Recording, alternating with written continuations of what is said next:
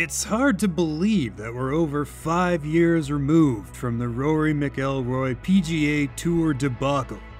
In what was a catastrophic failure, the last golf game EA Sports produced nearly sank the genre.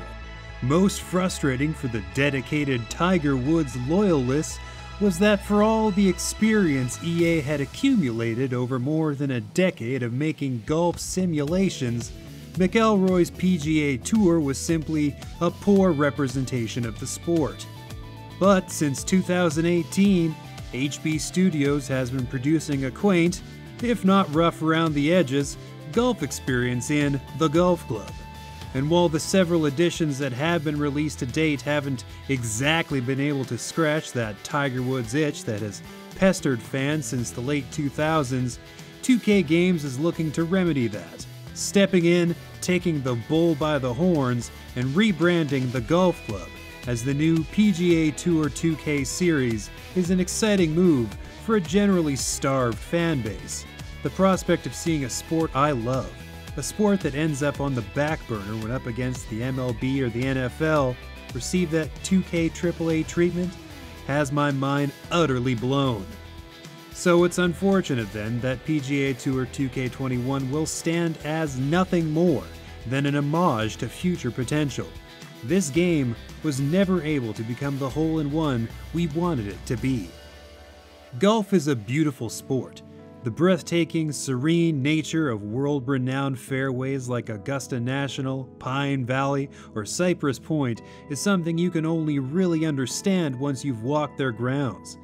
But that's why we play video games, to experience something that's otherwise impossible to be part of. PGA Tour 2K21 fails to capture the unique beauty that golf offers. Don't get me wrong, it doesn't look terrible. But of the 15 courses on tap, none of them present any better than golf games of the early 2010s. Assets are bland, with most textures lacking the sort of detail you would expect from a modern-day title.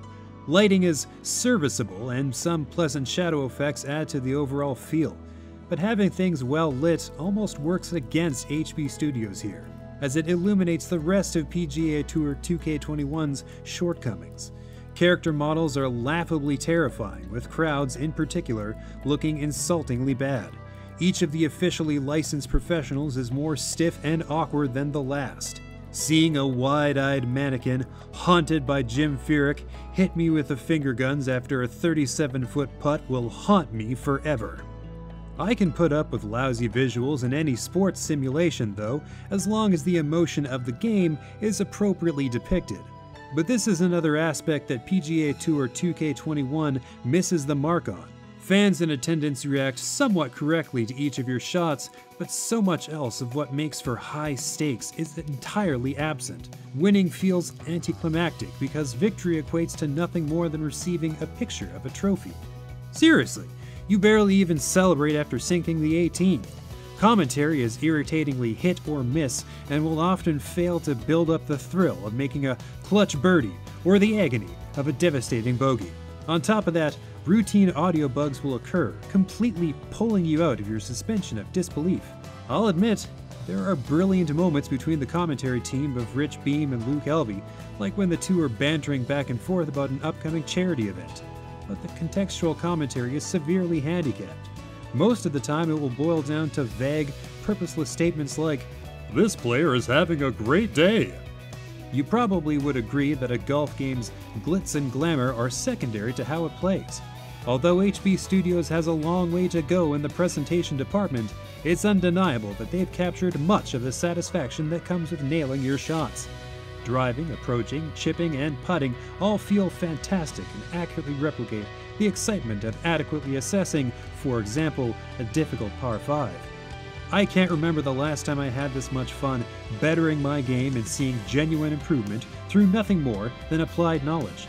Sure, there are club upgrades that can provide slight differences to things like power or accuracy, but these never felt like they were making any real, tangible difference. PGA Tour 2K21 can be completely unforgiving. It takes time to get good. So when I finished my second round at TPC Boston with 3 fewer strokes than the first time through, I knew it was because I was simply a better golfer, and that's immensely satisfying.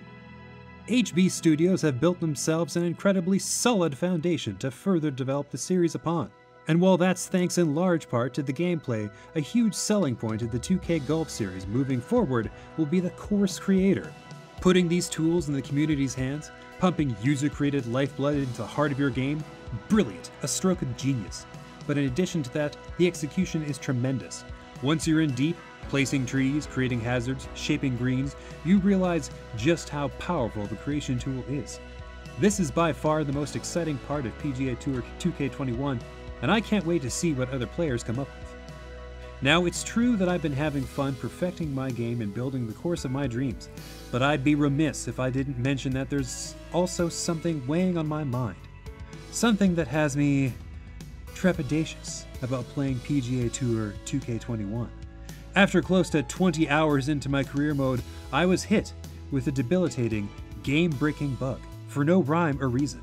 To my astonishment, the backswing stopped working almost entirely, across every mode. Be warned, don't get too attached to your data because the solution was to delete my file and start fresh. I can't act like this, piled atop the mostly lame commentary, audio bugs, severe presentation woes, and bare-bones campaign didn't bury nearly every bit of enjoyment I was getting out of the game. In between some of the most frustrating moments I've had with any sort of game in quite some time, PGA Tour 2K21 flashed with hopeful, brilliant optimism. As long as it worked, hitting the links and knocking down a few holes felt as good as it ever has. And the course creator is one of the best things I've seen come to a sports game in a long time. But it's hard to recommend something that chewed up and spit out nearly a day of my life, leaving me with nothing to show for it. Either way, it's without question that the newly invigorated and now former golf club series is sitting at the base of a mountain made for potential. Though it may be a hell of a climb getting to the peak.